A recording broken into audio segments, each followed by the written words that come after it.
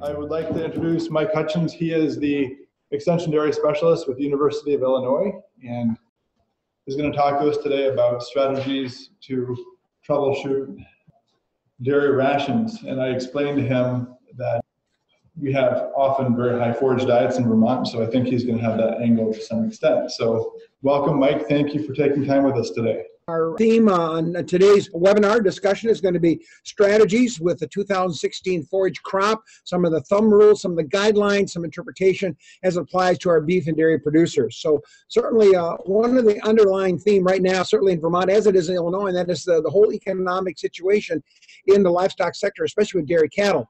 We're looking at fairly modestly low milk prices right now, so we're getting squeezed pretty hard. So the question is, how can we try to respond into these economic opportunities?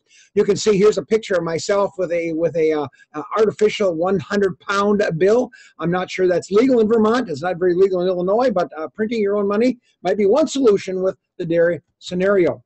Certainly, I'm not going to walk all our listeners through this whole list. Daniel has all these PowerPoints if you're interested, but certainly it's a changing environment. Had we had this webinar a year ago, we all would have been smiling and happy because we would have seen much better milk prices. You can scan down through here. Not only are milk prices low, but so cow prices have dropped as well. The valuable calves have dropped down a little bit. And the sad part is that we in Vermont, or we in Illinois, can't do much about it. A lot of it has to do with the strong U.S. dollar, exports, increased milk yields here in Europe and New Zealand. So certainly a challenging time. But yet, let's take a look to see how forages maybe can solve some of those dilemmas. We look at the feed situation, at least here in the Midwest, we have lots of low-quality hay and haylage. In fact, it's uncharacteristically widespread.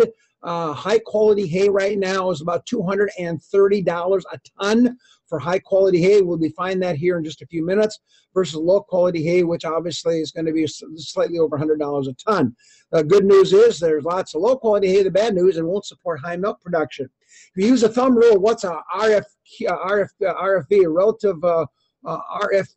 relative forage quality, and that should be an F instead of a V. That's a good typo, Mike. Anyway, if you look at $240 a ton for high quality alfalfa or alfalfa legume grass mix with a 180 RFQ, there it is, that ends up being $1.33 a point. And had we had this webinar 6 months ago, that would have been much closer to maybe $1 as far as that goes. And in the Midwest, soybean meal is cheaper than fuzzy cottonseed. Probably not a lot of fuzzy cottonseed being fed in Vermont, but a lot of it here in the Midwest. So the feed situation has really done some interesting tumbling around from time to time.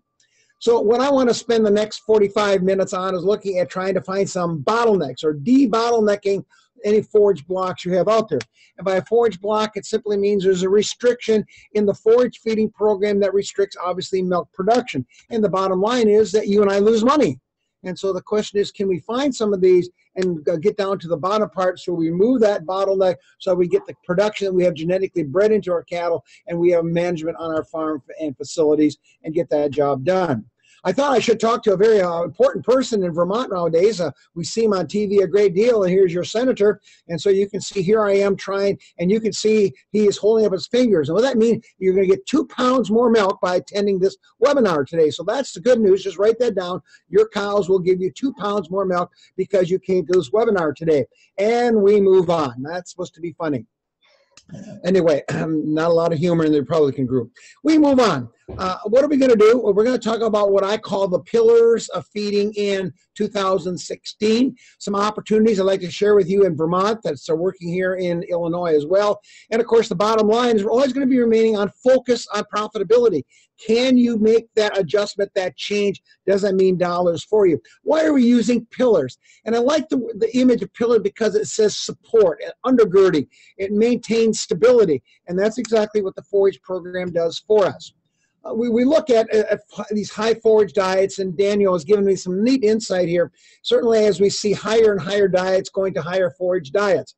And here is a hit list that comes from Dr. Larry Chase. Some of you will recognize that colleague of mine from Cornell. And so here are all the neat things that what a high forage diet can do for us. And if you're a dairy nutritionist, you like the fourth one. Usually it means healthier rumens. Cows have fewer digestive problems as far as that goes. The good news is that you control this on your farm. That's good news and bad news. Good news, forages are controlled on the farm as far as quantity and quality. The bad news is if it's low quality, now we got a serious problem out there in the feeding program. I think we're going to see more forages also in Vermont and Illinois because of the last point, and that is that basically as we see a bigger and bigger world population, we're going to get off of the human plate. And so obviously not many of us are sitting down each day to eat a plate full of grass or legume or corn silage as far as that goes. But certainly if we've got corn and soya in our diets, obviously we can make those into human foods and survive as well. So certainly increased forage intake and certainly quality is going to be a factor. So you're going to see these pillars pop up each time. And I guess, Daniel, I will stop when we see a pillar and see if there are any questions. So you're going to see several of these pop up in today's program, and I'll let you and your people in if there's a question or concern or clarification we need to do. So I started out with the pillars are pretty much all Daniel's fault. So if you don't like this webinar, it's all his fault. It's certainly not my fault. We're going to look at the forage test. And just stay with me because I think there's some very important things to look at. And this is what my dairymen say, Mike, there's got to be something useful on this sheet. Look, I've got not hundreds, but tens and tens of numbers here. What does it all mean? And so we're just going to walk you through this using a haylage type scenario here, one of our testing labs. So you're going to see kind of an interesting approach here, and we're off and running. The first one is pretty straightforward. You're going to see just three numbers that are somewhat important. Now, this happens to be a haylage mixed example, comes from Dairyland Labs, which would be similar to Dairy One or Cumberland Valleys. You have your labs out there on the East Coast. This is one of our major Midwest labs here located in Wisconsin, as you can see from the address. First of all, the important things, look at that pH down there. Folks, from that pH on good grass silage, alfalfa silage, we'd like that below 4.5. So this pH sits a little on the high side. Now remember that here as we go through this discussion a little bit later on. And you can see it's a little bit on the dry side. We're not sure if this is coming out of a bag or a bunker or where it's coming from, but it's a bit dry at this point, sitting at 47%, 47% dry matter. So certainly that becomes a factor as well. So that's important. That pH means what? Stability and fermentation control when you ensile that crop. We move on. Question. Yes. Now, I don't look at as many forage tests as dairy farmers do, but I'm just wondering, the ones that I do see from haylage, I don't often see them down there at 4.6. I often see them in the 5s. Is that your experience, Tom? Yeah, that would scare me, to be very honest with you. Why does it scare me? Because you may see higher levels of butyric acid, less stable feed, not quite the palatability that we'd find with a little higher fermented acid feed. So I expect to see them around 4.5. Corn silage, for those of you that are listening, and we aren't going to go through corn silage today, that's another topic for another day, that would be about a 3.6, 3.8. So I don't know, Danny, do you see your corn silage is that low on pH? Corn silage, we get good fermentation. I think I remember somebody saying it's really hard to mess up corn silage as far as getting fermentation to happen. But the haylage, I often see those in the 5s. Does the increased dry matter, typically if you have more dry matter, is your pH going to be higher? Basically, this I'm going to back up. It does back up. Generally, when I see a pH that's high, I usually expect to see wet silages. So I think you're going to be out of the sweet spot, meaning the optimal place to be. If the silage gets below about 35% dry matter, about 45 or 50, then again, look out. And normally I would expect the pH to be high on both of them. First of all, if it's over 5, Daniel, and if it's fairly dry, that means that it probably was too dry to ferment properly. If it's really wet, then we get more of a butyric acid, more of what I would call a sauerkraut type fermentation going on. So our silages should be sitting right in that 4 to 4.5. That's right. That's where I'd like to see them. Okay, thank you. You bet. Anytime. Jump right in as we go through this. Now here is a whole gut number. Now you're going to see what's going to happen here. Now these are all protein numbers. And so when I look at a result, I'm going to click again and notice what I got left are in dark dark black. And my colleague did this for me. So to me, crude protein is important. Now, folks, as you're sitting here, watch this one. This is 2015 data from Wisconsin, not Vermont. So you can see this one, the protein is pretty high, almost 22.5 or 22.6% protein. The average was 20, and look at the range over there. So it gives you a nice feel. So not only do we get a test result, but it gives you a little idea of what's normal in your area there. Notice the solubility on this one. This is modestly high. Nearly 60% of the protein is soluble. That means the rumen bacteria have to capture this and convert that over to microbial protein. If they don't, you're going to see high levels of nitrogen in the urine. And if you're a dairy farmer, you're going to see milk urea nitrogen. And that's a tremendously useful tool, we think, in evaluating how well you are capturing nitrogen in the feeding program. And so you can see this one is modestly high. It's one of the highest ones there. Ammonia, the other one, notice there, is very important. Ammonia as percent of crude protein, this should be under 10%.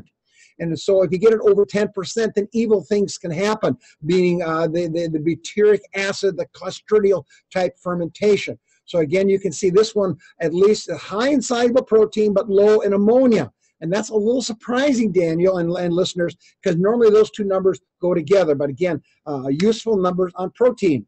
Then we move on to look at this one. Look at all, pardon? If you have high levels of ammonia, high levels of soluble protein, and you just know that for whatever reason, that's the nature of a lot of the stored feed that you have, and I think that can happen here depending on the conditions. I'm wondering, I know we'll get into this later, but would you look at that test and say, oh, I need to modify the nature of the carbohydrates going in there to mop that up at a more instantaneous type of rate? Yeah, that's correct, Daniel. If you're seeing all the soluble protein, and let me back up again. We'll back up here. If you see all the soluble protein, then the question is, can I adjust the ration to soak that up? Now, here in the Illinois, the answer probably would not be very favorable in Vermont. That is, let's put some more corn silage in there. So I'm gonna move out some of the soluble protein by feeding less of this haylage and more corn silage. So my rumen has a source of energy, the starch coming from the corn silage and the fiber from the corn silage, and reduce the amount of soluble protein coming in because I just can't capture it all. In fact, the bottom line in Illinois is 2/3 corn silage, dry matter base for my forage program for dairy cows, and 1/3 coming from my grasses and my legumes. And therefore, I can manipulate and manage nitrogen much more effectively as far as that goes. So if this is my only silage on the farm, this grass, legume, silage on the sheet here, I'm going to be in the urine business. I'm going to have lots of nitrogen going out in the urine, and I expect my MUNs to be probably in that 14, 15 milligrams per deciliter range as far as that goes. Okay? Okay, we'll move on. Here comes all my fibers. And again, all of these, if you're a nutritionist, they all make sense. And we click one more time and look at all the ranges. So again, some of you may want to print these out because this is a whole nutrition talk right here. It says, how good are your forages? And so what you do is print this off and write all your numbers in to see where you fit on average versus and where you fit in the normal range. So I'm clicking one more and I'm going to go to these four. As a dairy nutritionist, these are the big four that I look at. Acid, detergent, fiber, ADF. This reflects digestibility. And you can see that this one is in good shape. You can see it's about 32%. The average is 32. Some of you would have heard this thumb rule on alfalfa called the 20, 30, 40 rule. 20 protein and dry matter base, 30 ADF, 40 NDF. And you can see this one fits that one pretty nicely as far as that goes. So one thing that, I don't know, one of the kind of rules of thumb that you'll hear people in the forage arena talk about here is given that we have grass and the ADF is a bit higher than the alfalfa crop, that the rule of thumb generally is if you're half done with your first cut by the time you're at 50% NDF, you've done a pretty good job. So you might, what can you say about the difference in those fiber levels and the difference in digestibility between the alfalfa and the grass?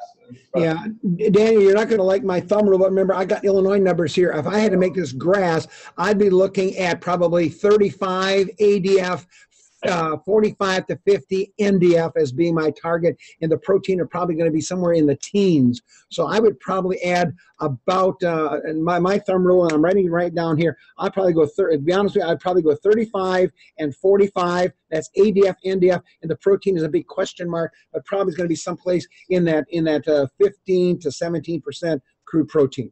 I think if you hit those, you're really going to have some good numbers. Now, notice the third one down, NDF digestibility at 30 hours. That's the key. That's the key. In other words, you can see this one is 45%. It means of the cell wall, of the fiber, 45% of it is broken down. On average, you'd like to see this number around 47, and look at your range over here. And again, I think my cursor will appear out there. This is straw-like over here, and this one means this is almost as good as maize silage or corn silage. So this is a real powerful one. So not only do we know what percent, if this is 45 or 50%, the question is how much of that is now digested. And so your variety, your maturity, your growing conditions, all those are going to play games with you in terms in Vermont as it does here in Illinois. So again, that's a powerful. So if there's only one thing you learn in this in my presentation is take a look at the NDF-D 30. What does that 30 mean? It's 30 hours in the digestive tract. So it says in the digestive tract of dairy cows, about 45% of this grass, alfalfa, legume mix is going to break down, and it's below average. It's below average for where we'd want to be. I'd like that number to be up. You can see somewhere around 47 to 50. The higher, the better. And of course, the BMR, the brown midrib corn silage, those numbers really jump up because that's what it's bred for, and that is because it's low in lignin. Some of your folks in Vermont are going to look at low lignin alfalfa. It's coming in the marketplace this year. And again, if you got low lignin alfalfa, this number here, this NDF 30, will go up by about 5 or 6 units. That's huge. That's huge as far as that goes as well. Mike, I want to mention one of the things that I've noticed in taking some of the forage samples is that even among the grasses, there's a pretty big difference among species. And I know the companies are even trying to differentiate themselves on different varieties of the grasses on the digestibility of that fiber. So there's been, with the Italian ryegrass and tall fescue, perennial ryegrass, those are very different. They typically have a very different NDF-D than say an orchard grass or maybe a canary grass. Yeah, amen, amen. And Daniel, you know more about that than I do, but again, that's why you'll see this on corn silage a little bit later on. We're going to look at BMR versus leafy versus waxy versus stacked, and the answer is, yeah, they're different. And the corn companies have done a yeoman's job, and the grass people are coming right on as well. The grass people and the alfalfa people are kind of behind the 8 ball because they said, well, we don't have a lot of excitement, but now they got low lignin. And they're going to have low soluble protein. That one's probably 3 years away. They're going to use tannins to lock up some of the protein. That tannin is found in plant material primarily to protect the crop from bugs, but it can also have some impact on rumen fermentation as well. So there we go. If some of you are wondering, so we talked about the 30, that's the hour. So you'll see these other numbers down here. These are hours. A stands for amylase tested. So the amylase means there's no starch contamination. So if you see an A in front of this NDF, that means that it's been treated with an enzyme, or the NIR was trained to see it so that you do not see this contamination with it. And then, of course, you'll see down here this one that's in gray right here. That means ash has been removed. More about that in just a few minutes. The ash organic, so it means no starch and no ash. So that's what this number is. What's the NDF 30 sampling error and lab error? Generally, are you saying that those are all accurate, or that's my question? Well, I think I understood his question. It sounded like he's asked, what about lab error and sampling error? Sampling error is always a problem, and that's why we recommend that you test your forages probably at least monthly. And if you're a bigger herd, even more frequently than that, because you're going to do an average, because you're right. The sampling error is always going to be a bit of a problem. So if you average, Bill Weiss argues, if you average 5 or 6 samples from a given bag, bunker or whatever, or silo, wherever you're coming from, that probably reflects as true of a value that you have there. The lab analysis are pretty accurate, but stay in the same lab. So don't be jumping around from lab A to lab B to lab C, because their NDF-D 30 numbers will vary, because it depends how they grind it and what their equations are and what kind of sampling that they had coming in there when they established their equation. So whoever asks that question, you get another cup of coffee or a glass of milk, because you are right. Those are risks, but we just accept those risks.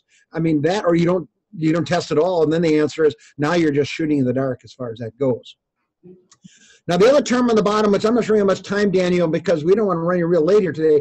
This is UNDF 240 hours. This is kind of a new fiber value, because it determines rate of passage and fill factor, and also using modeling. So it determines how fast do the fibers go. So you can see here we got it at 240. That's 10 days after the cow ate the feed, 120 hours, and here we're sitting at 30 hours. So you can see on this example here, we could say whatever goes before 30 hours is faster fiber than goes after 30 hours. So you can see the difference here, that this is going to be a much slower fiber. This one is going to be even much slower as far as that goes. So you can look at the difference here. And now remember, be careful. This is percent of NDF, of dry matter.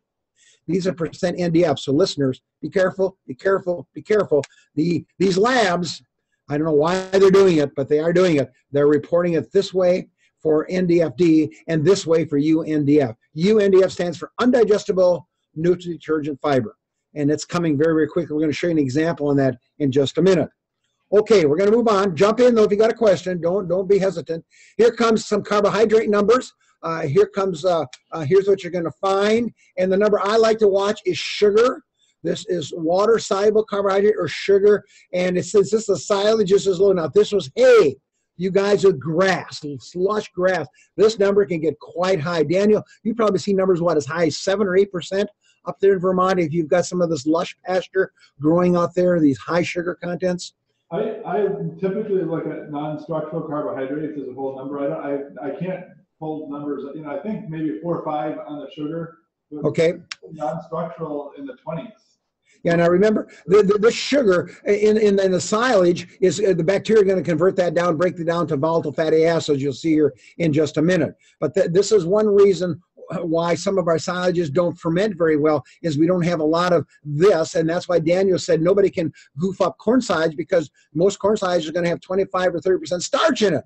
And of course, those bacteria take some of that starch, convert that over to volatile fatty acids. So you can see on a sugar content, this one is modestly low for some reason versus what the average would be in the normal range. I can't explain that to you. Although the fermentation was fairly light in looking at the pH of that silage.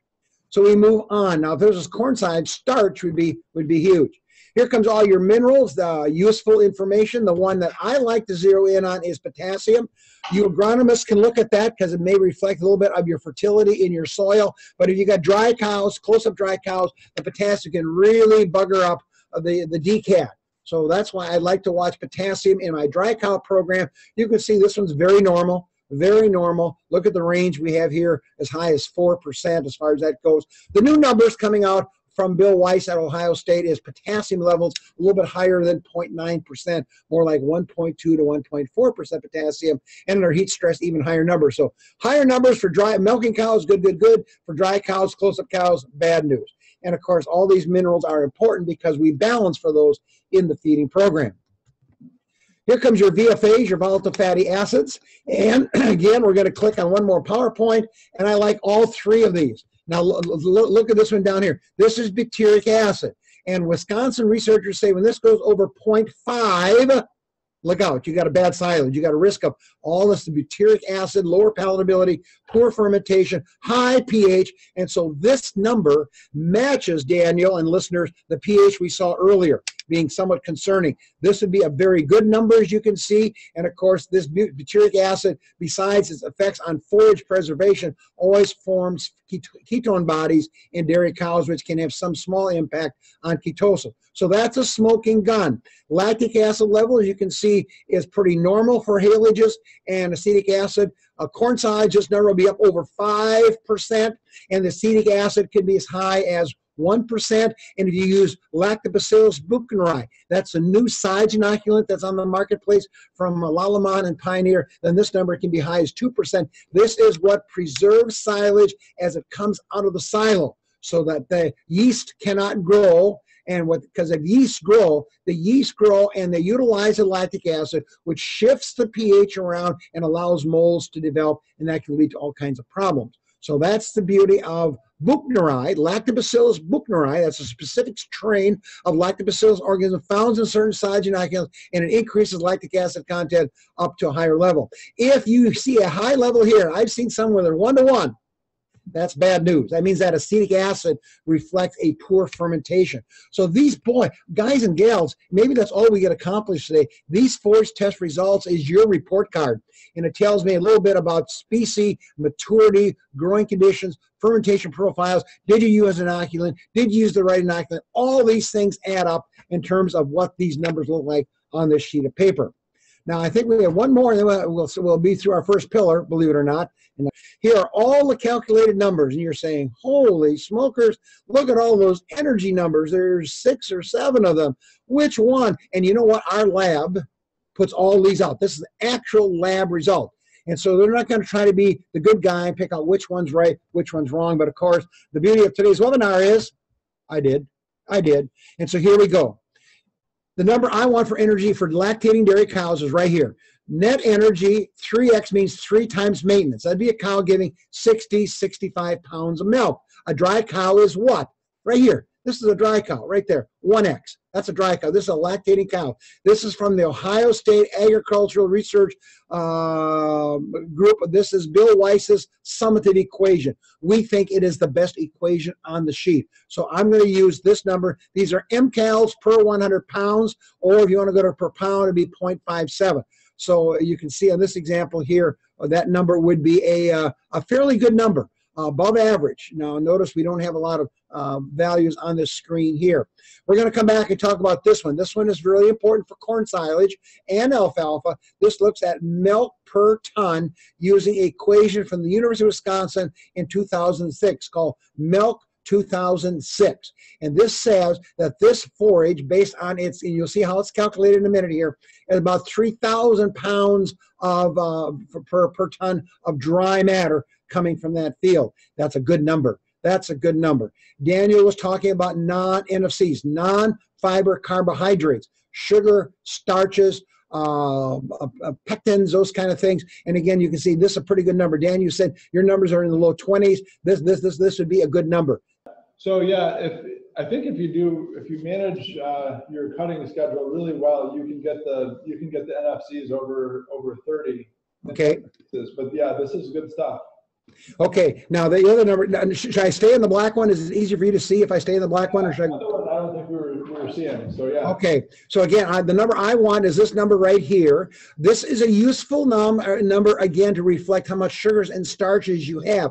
I'd rather know how much sugar and starch you have rather than let the computer, because NFC includes organic acids, pectins, sugars and starches. So you're kind of a blanket type number. It's still useful. Now here's the one you want for your grasses and legumes. RFQ, relative forage quality. This is based off of NDF digestibility. And this one is 150. That's a great number for grass. It's just above average for alfalfa.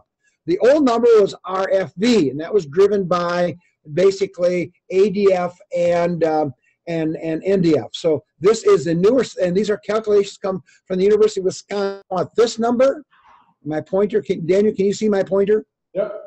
Okay, so this is the one you really want to watch for legume and grasses. This one you really want to watch for corn silage. Really watch this one for corn silage, Milk 2006. And then for energy, this is what you can put in your computer for dairy cows. This is the number you put in for dairy cows. For dry cows, you'd actually go back and use this number down here. This is net energy for maintenance. And this is what you'd use for dry cow. So you can see how these numbers jump around depending on which cow and which diet you're formulating for. Okay, here is that equation that we use for the milking, for the factors, the inputs in terms of the Wisconsin Milk 2006 equation.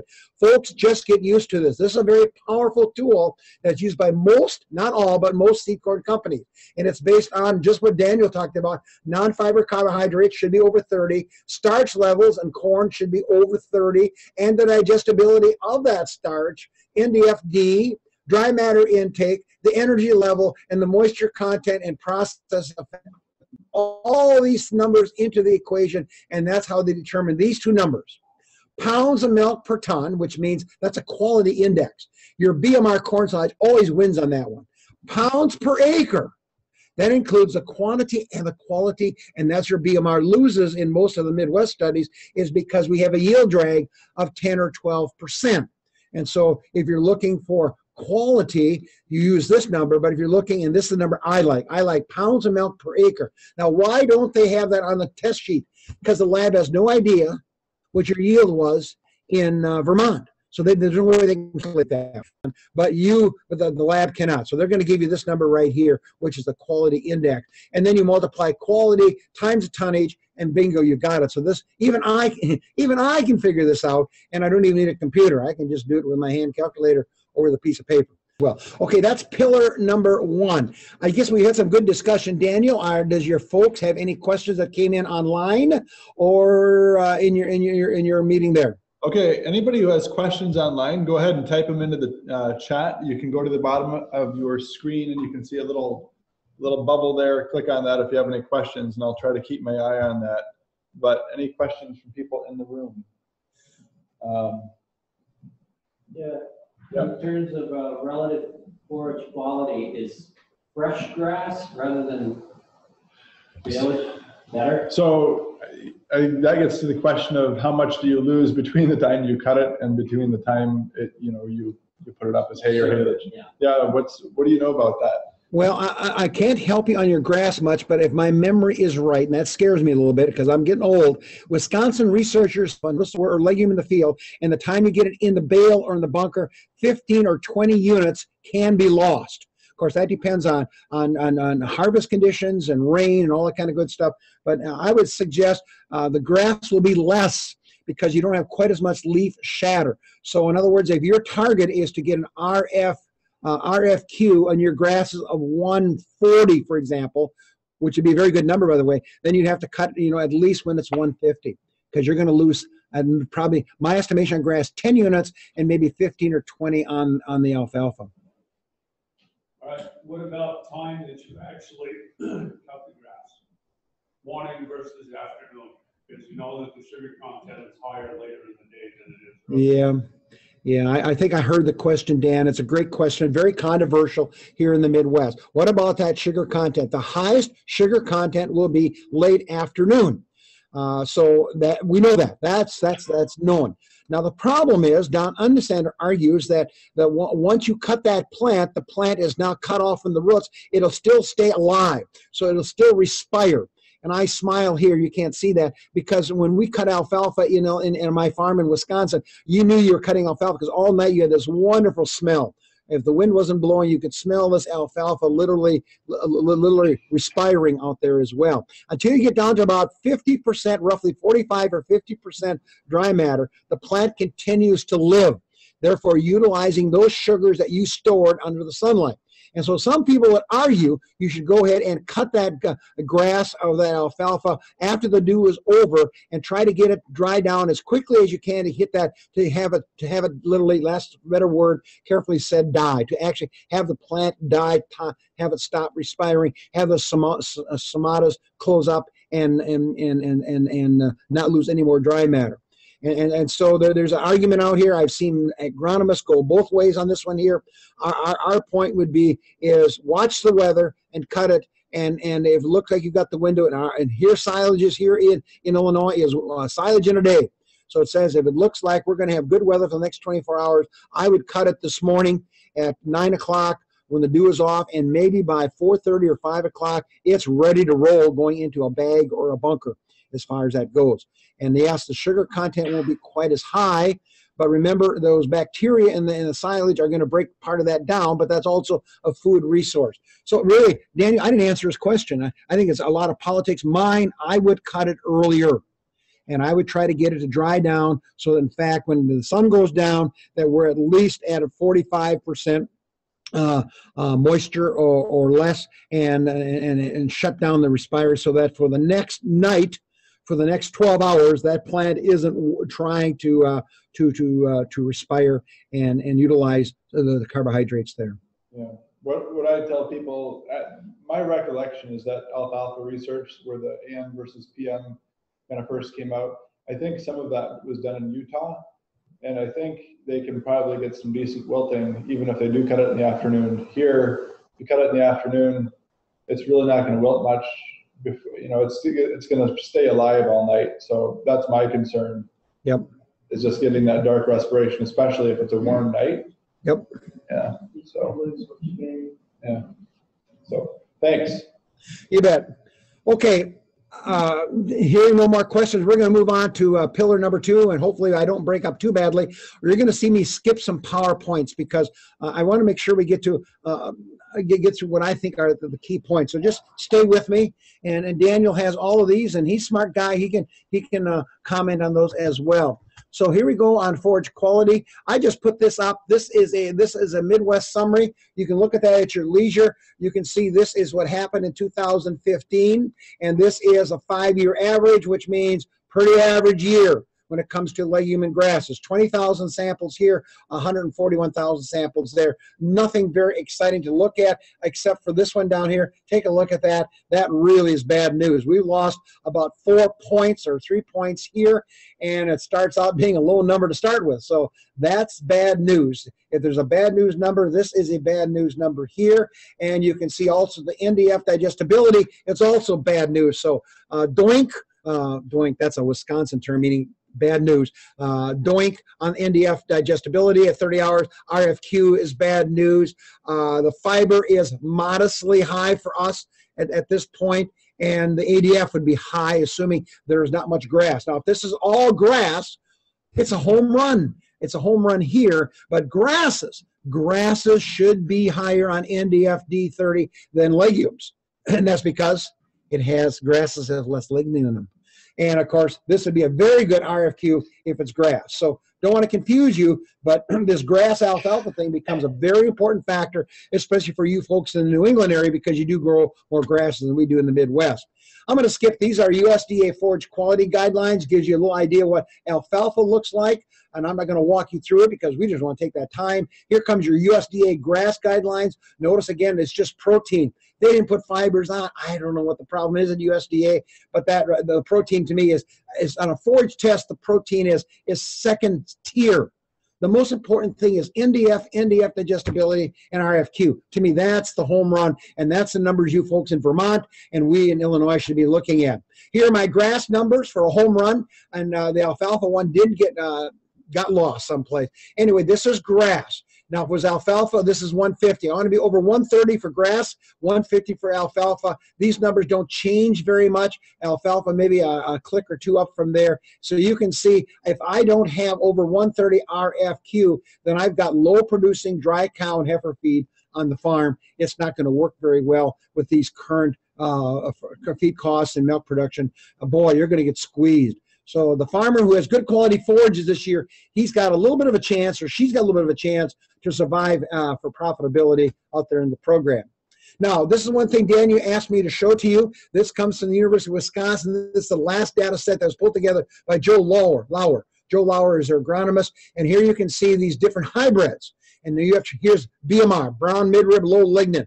And sure enough, look at this, milk 2000, and this is the 2000 number. They're going to update that. You can see the value per ton of dry matter, $4, $409. It's the winner. So if you look at the quality index, it beats high oil, BT, leafy, waxy, and all hybrid. It just is the winner. Now you come over here and look at yield per acre. And now you can see that BMR loses over here and loses by quite a bit. You can see the difference here is about almost $500. So it's huge. And of course, who's the winner? Here's your stacked hybrids. This would BT would be your European corn borer. You also have root rot stacking coming on here, and now you're going to start seeing some fungicide stacking ones coming as well. So certainly your hybrid, much what Dan said earlier about your grasses, your corn silages, it makes a difference on where you go. And seed corn companies have values for them. Some of them won't give you these numbers. And this should be, in a perfect world, 2006. We don't have that data. Couldn't find it. It's got to be someplace in Wisconsin, but I don't have it here in Illinois. But the point is, it does make a difference. Daniel, we're going to go to pillar number 3. Is there any questions on a very brief discussion on differences on forage quality? Yeah, there's a question about the different corn varieties, the different traits. If you want to back up one slide just for a second. Oh, yeah, there you go. Okay. Between BT, leafy, and all hybrids, really there is no statistical differences there. Did they run stats on that, or is that kind of how it panned out, just numerically?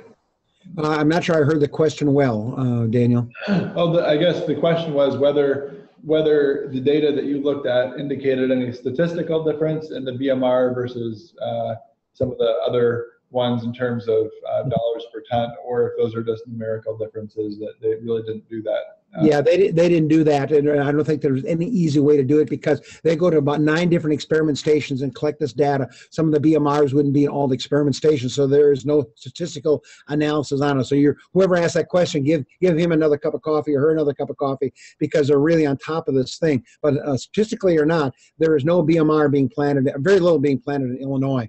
We just have too big of a yield drag. I talked to a colleague in Pennsylvania, and they said BMR is not very popular because it has all kinds of fungicide challenges. You're going to have to spray for fungicide because it's pretty wide open for any type of diseases coming down the pike in Pennsylvania. So, but bottom line here in Illinois is there are some newer hybrids coming out with both Pioneer and by Microgen. If you're going to try that in Vermont, I would try it on 10 or 20% of the acreage.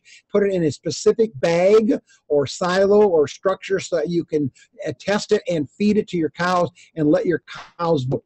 Seeing a 10 to 12% yield drag, and the bottom line is the economics just kill us. And so the third column, this column over here on economics, while it has not been statistically compared, our farmers tell me it's real. It's real. Daniel, any comments on BMR corn silage in Vermont? No, well, I guess what I would say is that there are some, from what I hear, there are some real some varieties where there is significant yield drag, and some others that are pretty good. The challenge has been that some of the better ones are really longer day varieties, which in many areas, especially in the northern part of Vermont, we have trouble growing. So I don't see huge amounts of BMR, but there is a standability. Yeah, there are some guys doing it, and the variety, the one that was along the river where it got hit so badly by northern cornleaf blight, was that a BMR? I'm not sure. Okay, yeah, so I think that there are some varieties that people like for a lot of reasons, but then the fungus issue gets us, and given the sort of the political, cultural climate here, you have a little resistance to putting fungicides on. Yep. Okay, let's move on to NDF energy, and again we're gonna do some surfing here because we're getting down to about 10 minutes to go. This is kind of a cool slide. It comes from Pioneer actually, and it simply says we're really looking at this cell wall now, and so we're kind of picking up where your discussion left off. Here's your cell wall, and you can see it's made up of cellulose, lignin, and hemicellulose, and that lignin gives support. Now, our BMRs, you've got to check them from time to time. Some of our BMRs are not as low in lignin as we thought they should be. Normally, it's 1/2. Normally, our lignins are 3 to 3.5% in normal hybrids, and the BMR is 1.4, 1.5, 1.6. And that's why, of course, with a good 40-mile-an-hour wind like we had last week here in Illinois, if it was corn season, it'd be going down. It'd be going down. So this has a tremendous impact on the cow in terms of how this cell wall is being developed. And in some situations, the lignification is not uniform, and the lignin may be found in the corners of the cell. And there's some plant breeders experimenting with that several years ago. Haven't heard much about it. Obviously, if it surrounds the plant, if its digestibility of lignin is 0, then all the goodies, the sugars, the proteins, the starches, I can't get them. KKI meaning the bacteria or the enzymes in the lower digestive tract. So this is a picture of lignin. I'm not going to spend any time on it. It's a fun one to look at how it works and how it fills in there. Be well aware our dairy cows, our beef cows have both a physically effective NDF fiber that causes cud chewing, that causes the forage mat, and chemical NDF, which is something you get from the lab. And as a nutritionist, I need to solve both of those, and your forages address both of those. So if you have very high lignin, I got lots of this stuff.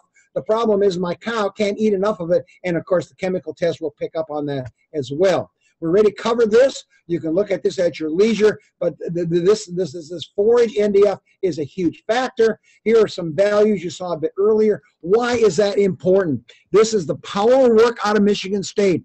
For every 1 unit change in forage or total ration NDFD, that's about an extra quarter pound of intake, which is a half a pound of milk.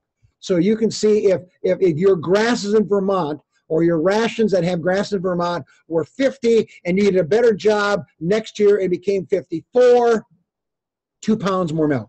2 pounds more milk, because these cows now can eat more of that ration, and therefore she translates that into milk production if she understands the research. So it simply says this NDFD is a huge, huge, huge number. So I have a quick question about that. So if we are able to put up some amazing forages with ultra high NDFD, and that results in maybe faster passage rate. So you add something to slow that down. Do you lose any of that milk because you slowed it down? Well, the great question, Daniel. If that's your question, you too get a cup of coffee. The answer is yes and no. In other words, NDF digestibility is a lab test. And so it's assume everything is hunky-dory. Now, if this feed is going through too fast, and your really lush pastures in Vermont could have that problem in late spring and early summer, then while the NDFD chemical test looks good, inside the cow, it's going through so quickly that the manure score gets very, very loose, and you start seeing cows that get very, very thin. And so to make this work, you may have to slow it up. And that's why some people say, okay, I'm going to put in a half a pound or pound of straw to slow things down. My dairyman then said, well, Hutjens, dummy, why don't you just cut it a week later so it's perfect? And the answer is, if you promise me in Vermont you can cut it 3 days or 4 days later and it won't get rained on, you'll get it in, then you're right. But my answer is I'd rather have an NDFD that's too high, and I'll let my nutritionist adjust for that by using some corn silage or some baled hay or some grass or some other sort, and slow it down. So the answer is yes. You have to be sure that the rate of passage is optimal, so the calculated NDFD is true in the digestive tract. Have I confused you? Nope, it makes sense. Okay. Yes, and so there's all these political questions that come up and say, well, gee, Hutjens, or gee, Hudson, you told us to cut it earlier, and now you tell me to put a pound of straw in. By the way, for Holsteins, once you get more than 2 pounds of straw, look out, you're going to slow them down to the point now that they can't eat enough of it. So we're simply saying, if you're going to try this straw thing, go in with half a pound, go for a week, and watch 2 things. Watch milk yield and watch manure score, and see if you perceive some change there. Of course, dry matter intake can be powerful, but most of my farmers can't get their hands around monitoring dry matter intake that accurately. Okay? Yep. This is a fun slide to look at. I think as you look ahead in Vermont, here's grass size and grass hay. This comes from Dairyland Labs, and there's a winner. The loser is over here. Look how bad it can be. This is NDFD. And look how good it can be. Good grass can be better than BMR corn silage. And so what an opportunity. So the question is, as you are online today, where are you on this blue line? In other words, where are you down here? Where are you down here? This is, now watch this. This one is 48 hours. And you'll find that in your test sheet as well. Why 48 hours? Because it's terminal fermentation. In other words, once you get beyond 48 hours, very little of it's going to break down anymore. You saw that a bit earlier as well. So this powerful PowerPoint simply says, what's the opportunity in Vermont? And the answer is it could be very good, or it could really be very bad news out here in the program. And again, you can see the legume silage never challenges these two forage sources over here. What a fun slide to look at and think about, to say, where should my forage program be in 2016 and 17 and 18 in Vermont or in Illinois, depending on where you're living and where you're working. And so here's the graph of it. That shows that same data, a graph. You can see the number of samples here, almost 180,000 samples. And here sits alfalfa losing.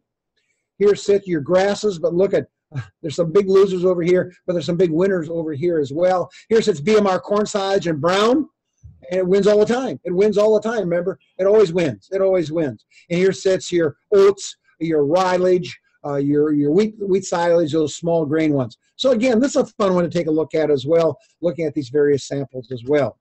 Okay, now here's a concept that you should be aware of, because you say, I had this crook from Illinois talking to us, he never mentioned UNDF. And UNDF, undigestible NDF, determines rumen fill and how much forage these cows can consume. For a Holstein cow, I'm going to use UNDF 30. That should be up here on the slide. Slightly different than if it's 240. I'm going to use 6 to 6.2 pounds for Holsteins. For Jerseys, 5 pounds. And so how does that work? You say, okay, we come down here. I got a ration's got 30% NDF. That's the chemical fiber. My Holstein cows eat 50 pounds of that every day, and it's 40% UNDF at 30 hours, which is a fairly good number. And it says, bingo, my cow should be able to eat 6 pounds and produce the amount of milk that's targeted with this ration here. There's my 6 pounds. So that ties this number to here and shows you how to calculate it. So now if your cows are only eating, can't eat 50 pounds of dry matter, then you have to either get better quality forage by getting higher NDFDs, or take some of that fiber out of the ration and use soy hulls or beet pulp or corn gluten feed or wheat mids or something like that to get that done. If we didn't talk about that today, then you'd say, where's that guy from Illinois been behind the door? Because this is really becoming big in New York and Pennsylvania and Wisconsin as far as this fill factor. And of course, with these rumen modelers, they're going nuts on a deal like this, because now they can look at fast carbs and slow carbs and fast fibers and low. So anyway, a company, I spoke with them last week, and they are actually calculating this number for their dairymen, because they have all these numbers down here. And so farmers can track, if they go from one bag to another bag or from one pit to another pit, they can actually see, do I have a greater dry matter intake potential because of the forage quality, or does it really get hammered? And of course, fuzzy cottonseed works against this. So to be honest with you, fuzzy cottonseed is not your friend over here, because the fiber in the cottonseed hull is pretty undigestible. Got a lot of scratch factors, and that's why you tend to see it used in some parts, in southern part of the United States, to give you that straw effect, for lack of a better word. Okay, and now we're going to pillar number 4, and we're in pretty good shape. I got 5 minutes left, Daniel. Any questions on NDFD, 30 hours, UNDF? It's pretty exciting technology, guys and gals. There's a question that one of the people connecting from a remote location has. They're wondering what would be your recommendation for new seeding on good soil that is well drained but can flood. And there's sort of a agronomy question that is also related to the forage.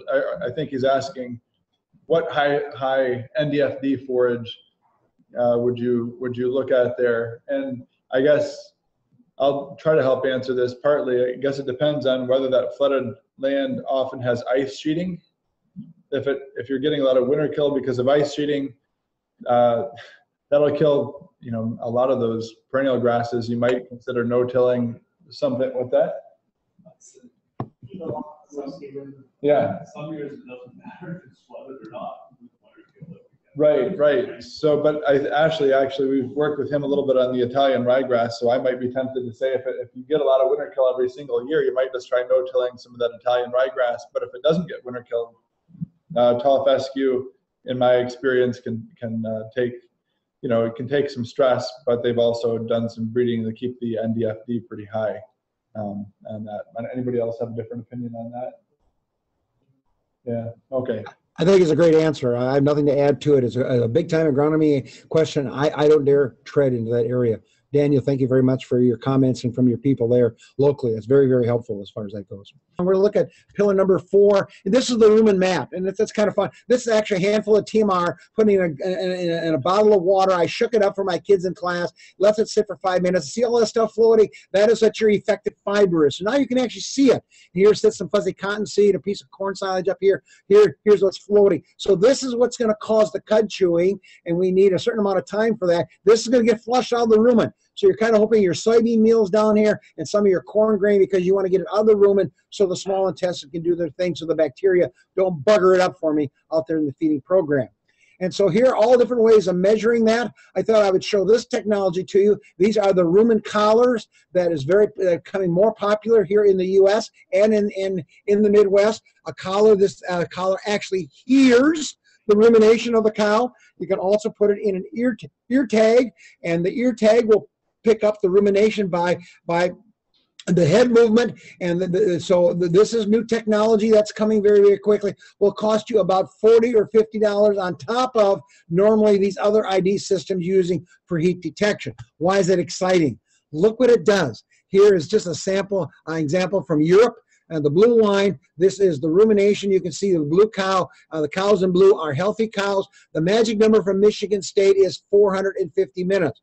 So you can see this is 2 days after calving, 4 days after calving. These cows are now ruminating like they should. You can see if they have a DA, bingo, big problems, severe ketosis, down they go. So now not only do we have an opportunity, we can actually measure this thing and see what's going on, and does your grasses. So again, if this number stayed below 400, it is telling Daniel, put some straw in there or put some long hay in there. Do something, because it looks like we got to slow things down. We're not getting enough time. What a powerful tool. We're going to see more and more of this precision dairy coming in Vermont as we are here in parts of the United States. In the meantime, you can use the Penn State box. You can see it pictured up here. This is the 3-box system. You can also go to the 4-box system. That is the data. And these 2 boxes, those are your functional long fiber. And so you can see in a TMR, the total ration, this should add up to over 50%. 50% of the feeds on a wet basis should be in these 2 boxes. This is what causes the cud chewing. So I need somewhere around 10% listed up here. Penn State will cheat you down to as low as 7 or 8%. That makes us a little nervous. So here is your TMR guidelines. Here is your haylage guidelines. Here is your corn processing guidelines with kernel processors set at a 3/4 inch theoretical length of chop and process properly. So again, a nice tool to say, do you chop it right? Or does your mixer, does your unloader have an impact on this physical form? If you've got the 3-box system, as I have here, you just add these 2 numbers together. So I gave you the 4-box system. I like the 3-box system. I use that in the field all the time. But here you got, so this is another way, if you can't afford that, those neck collars or rumination collars, that's another great tool that you can purchase from NASCO for about $250, and it's a pretty good device as far as that goes. I'm going to skip the kernel processing part of the talk, Daniel. We can always come back to it, but to me, in Illinois, every dairy farmer that feeds corn silage must do a kernel. It must be kernel process. And here's the data. You can look at that at your leisure. You'll see the processor. What you're trying to do is avoid all these kernels. This is the picture. And you can see if it's not processed properly, here sits the kernels, and after it comes out of the silo, there they still are, and you get to see them a third time, in the manure. Going to come in the manure. So if you took this kernel and rubbed it between your fingers and it doesn't mush or break down, it's coming through in the manure, and you lose that feed value as well. The guideline is, if you took a 32-ounce plastic cup from McDonald's or Hardee's or wherever you buy a 32-ounce cup of something, if you've got more than 1 or 2 kernels in that cup, you didn't set your processor up properly in the feeding program. Now the good news is you can use this device. It's called a kernel processing score, KPS, determine how much starch goes through here. The Minard Institute is doing some unique work now, looking at the different levels on these different sieves as well. But here is the work from Wisconsin. It says that if you do a poor job of kernel processing, that is below 60. A kernel processing score below 60 is poor. Write that down. 60 to 70 would be adequate. Over 70 is excellent. 2 pounds of milk from here to there, 2 more pounds of milk from there to there. So Dr. Shaver's data says that if you do it wrong, processing the corn silage, you're leaving 4 pounds of milk in the manure. That's really what we're doing. So we've got to get the processing right. And more about that right now. Here's the test results. The test results from the Cumberland Valley are a little bit better than Wisconsin. Here you can see 1,000 samples in 2014, and you can see 16% of our farmers got it wrong, 20% got it right. So there's 4 pounds lost here, 2 pounds lost here, and we've got all the milk over here. So the best score I've ever seen was an 84. I've seen an 84. Can you, in your opinion, can you over-process, or is that not possible from the starch perspective? No, no. From the great comment, Daniel. From the starch perspective, you cannot. I do not want to see any corn in my corn silage, even though it may have had 25 or 35 bushel corn. I mean, a 25 or 30% starch in the corn silage analytically. I don't want to see the corn. I don't want to see it twice. Now, is that a more challenging corn to feed? Yes. You got to have the physical form there. So therefore, now all of a sudden, this functional fiber becomes an important factor. So a well-processed corn silage sitting up here in the 70 to 80 range is a bit more of a rumen challenge, but at least I'm not feeding the pheasants or the turkeys. There'll be no corn. There'll be no corn in the manure out there in the program. Now, as far as the physical form of the corn silage, that is set by the distance between your knife and your shear bar.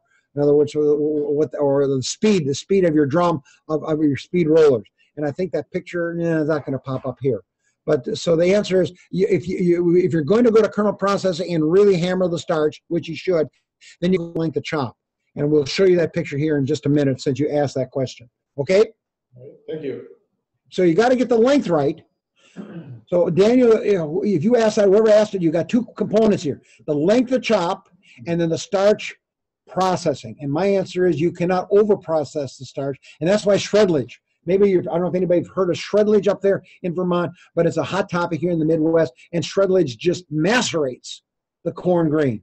And here is corn. Here is a well-processed corn silage. Notice there's your theoretical length of chop. The farmer said 3/4 of an inch, and here's my ruler, and sure enough, it is 3/4 of an inch. It's 3/4 of an inch. It's 3/4 of an inch. So there it is. This is perfect. Notice there's 13% of the top box, A+. Here's my middle box. And you can see a little piece of corn here, a little piece of corn there, 70% in the middle box. And here's my bottom box, and here is the starch is going to be found here and other places as well. This sample had 34% starch in it. And you can't see any corn. One farmer said, well, that's drought-stressed corn silage, or this is from Vermont. It never matured. And the answer is, yes, it did. We just got to process to the point that you can't see it out there in the feeding program. And so another test your farmers could do, and then we're going to wrap up here, and that's called the dairy fecal test, and where you take samples of 10 or 12 cows, put it in a pail, mix it up, and send a 2-cup sample to your forage testing lab. Most of them will do that, and you want to be less than 5% in the manure. So again, there are some neat tests for forages, for corn silage. This is especially for corn silage to determine if you're doing a good job. If you start seeing more than 5%, now again, you're leaving some milk in the manure. Now this starch could come from barley, it could from dry corn, could from high moisture corn, could come corn silage, any starch source. So you got to be a bit cautious because this couldn't be more than just corn silage problem, but certainly that's probably the one you want to look at. If you're at 10%, then you will see starch in the manure. If you're over 10% fecal starch, you will see pieces of corn in the manure that are yellowish. And that's a kind of a crude thumb rule, but certainly one to watch as far as that goes. This test will cost you about $17 or $18. The previous one, the kernel processing score, around $20. And you can see this is data from 2014, and again, based on some 900 samples that from dairy cows or dairy farms. So again, some powerful, powerful tools. This is your kernel processor. Here's your shredlage unit. Yeah, they're totally different totally different concept in terms of crushing the kernel, as you can see here, and away we go. I do want to touch on these. The question is, how mature is your plant? Really going to be important for Vermont because you guys are challenged on this. We are not in Vermont. Notice the red line. When it's 28, the plant is 28% dry matter. You got about 20% starch. If you go to black layer, and that's what it is up here, it's over 40%. So if you chop immature corn size, or you got a long day variety that you were talking about the BMR, you can see the longer I can let that crop out there, the higher the starch content is and the lower amounts of NDF and ADF in the feeding program. Huge concept. Huge concept. And the kernel processors in Illinois allow us to go over here because now at this point the kernels are what? Like BBs. They're very, very hard. The kernel is maturing, and we turn that processor on and macerate that kernel. So you can see I probably don't need a kernel processor over here because the starch is very immature and the kernels are very, very soft, but you don't have much starch here. And so I want to get as much starch per acre as I can. And so we're going to be telling our dairymen to chop around 34, 35, 36, 37% dry matter and run dry matters, not milk lines. We're walking dry matters because some of these corn hybrids have stay green, which means the plant stays green and the cob is maturing. So we kind of left milk line now and went to the actual dry matter. And again, remember, if I'm getting over here, it's a little tougher to pack and a little tougher to ferment as well because now it's drier, much like we saw on the Haley sample a bit earlier. Inventory control, Daniel said this is important. You better believe it is. Just 3 important things to look at. Make sure you have enough inventory on the farm, especially if you're going to these high forage diets. And if it's high forage diets, it's got to be high quality because now you're hoping the forage carries the energy and the nutrients, the protein that you have to have. Holstein cows will eat about 30 pounds of dry matter a day. And so if you want to figure out what your inventory is, if you've got 100 cows, that means you need to have about a ton and a half of dry matter on your farm for those cows. Oh, you're going to raise your heifers too? Well, then add 30 to 40% on top of this number that you get here. This is wishful thinking. If you got 50 cows, it's a bummer, but separate quality and by bag. So first crop, second crop, third crop, low lignin corn silage in one bag, conventional corn silage in another bag. You got to separate it and know what's in each of those bags or in those bunkers. That's a bugger. Or in those upright silos. Yep, we might be able to do that with markers. And be well aware of what we call Christmas corn silage. And we won't show you the data here today, but Christmas corn silage is corn silage is in storage for 3 to 4 months. The starch becomes much more accessible because the prolamine protein breaks down, and that is what's got the starch locked up. And so you can either do that by fermenting that with high moisture corn or grinding it very, very fine or leave it in corn silage. So we're saying you should have enough corn silage on your farm in Vermont to get to Christmas. And so you don't start feeding 2016 corn silage, or excuse me, 2000, we don't have any of that yet either, 2015 corn silage until December of, or January of 2016. And I think we're done. Here are some things to look at. Already we heard some nice discussion by Daniel about some of the new grasses. At least we think some of the fescue and some of the tall fescues and some of the perennial, the rye grasses are there. This one's going to come here very quickly.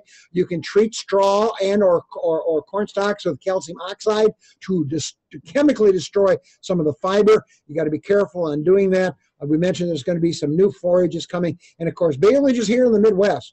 Our smaller farms love baleage. That means I can wrap up these bales and put them in plastic, and I can feed them individually or track them on quality and go from there as well. So there's your take-home messages. I am already about 10 minutes over my allotted time. My apologies to you guys. Glad to have a chance to visit with you in Vermont. And if we have any quick questions, or Daniel, we can just move to our next speaker. He's probably just waiting in the wings to go. Well, any questions for Mike? I was curious about inoculants. You have a preference on acid material or even name brand? Okay, did you hear the question, Mike? Yeah, I think I did. I had to do with inoculants and maybe where we stand on it. Because of time, we took it out. We have a whole talk on inoculants. We think any silage being made in Illinois or Vermont should have a silage inoculant on it. Some companies have silage-specific inoculants, meaning for grasses, for alfalfa or legumes, and for corn silages. There is some merit to that. Some of them have enzymes in them which break down some of the fiber. There's some merit in that as well. Of course, the price is always going up there as well. The Buchneri, to me, is a no-brainer with corn silage. And I got a feeling you don't have much high moisture corn in Vermont. You don't have the growing seasons. But if you had some type of a snaplage or high moisture corn, the Buchneri is the only way to go, because it gives me some back end protection in terms of bringing those high starch feeds out of the silos and avoids the yeast formation as well. So we recommend all silages should be fermented with a product that is research driven and maybe crop specific, or at least has data to say it will do two things. One, reduce dry matter loss by 2 to 3% because it ferments faster. And if it ferments faster, it means you burn up less dry matter. You also have more starch and sugars in there, which raises the energy content of the feed stuff. The research says on corn silage, as Daniel said, anybody can make corn silage. The question is, the data says there about a 3-to-1 payback. In other words, if I spend $2 on inoculant, you will get $6 back on additional nutrients for your beef or dairy cows. That's probably more than what you wanted to hear. There is a list, and Daniel will have access to that list starting next week in our class. There are 6 or 8 bacteria that we think have been proven by USDA that are effecticides, inoculants, and so you should make sure you've got the right bacteria. Number 2, the right number, which is 10 to the 6th application, and ideally it should be put on as a liquid, better coverage, and make sure the liquid maybe has, especially if it gets hot in Vermont, maybe a bag of ice in the liquid unit on the chopper, because if it gets hot enough, guess what happens to your bacteria? We call that cooking. We cook the bacteria. So again, make sure it's done right. So he also mentioned acid. So in a helage type situation, do you have any, would you differentiate? Is it 6 of one, half a dozen of the other, or as far as Buchneri versus acid to get things? Yeah, great. I didn't hear the acid part. The acid for us really works on the drier silages. The acids, especially prop and maybe sorbic, there's some sorbic acids out there as well. There's the question about acetic acids. They are mold inhibitors. They are mold inhibitors. So if the crop is going to develop mold, and usually that means that those silages are going to be on the drier end. I'm not sure you have any of those blue structures left in Illinois called harvesters, but those would be certainly candidates for that because we tend to go in a bit drier. The acids look really good on baled hay when we're baling hay, and it's a bit on the wet side, meaning conventional bales somewhere around a 22% moisture. If you have regular squares, I'd be putting acid on if it got much wetter than that. The big rounds, if it's around 18, or the big hail packages, if it's more than 18% dry matter, I'd be putting the propionic acid on. And propionic is the key acid, and it is the most expensive acid. So look at your formulas to see how much propionic and sorbic acid you're getting, because they are the mold inhibitors that work most effectively. So I would not routinely, in other words, if the silage is wet enough, it's got bacteria and enzyme written all over it. If it's dry enough, then it's got these acids written all over it. And if it's that dry, for these bacteria to grow, they have to have what? They have to have moisture. They have to have moisture and exclude the oxygen. So again, and again, where some farmers are putting these acids on is on their bunker, the last foot of the bunker, or the last 10 feet in the upright silo, or right at the end of the bag, because they know they're not going to get good sealage and compaction to occur. And so I've seen acids and those kinds of products put on the surfaces. And I know there are several products on the marketplace that are designed specifically for the last 2 feet of the bunker silo. All right. Well, thank you, Mike, for your time. My pleasure. Have a good one, folks. Good luck on the rest of your meeting. Take care. Thank you. Thanks, folks. Have a good one.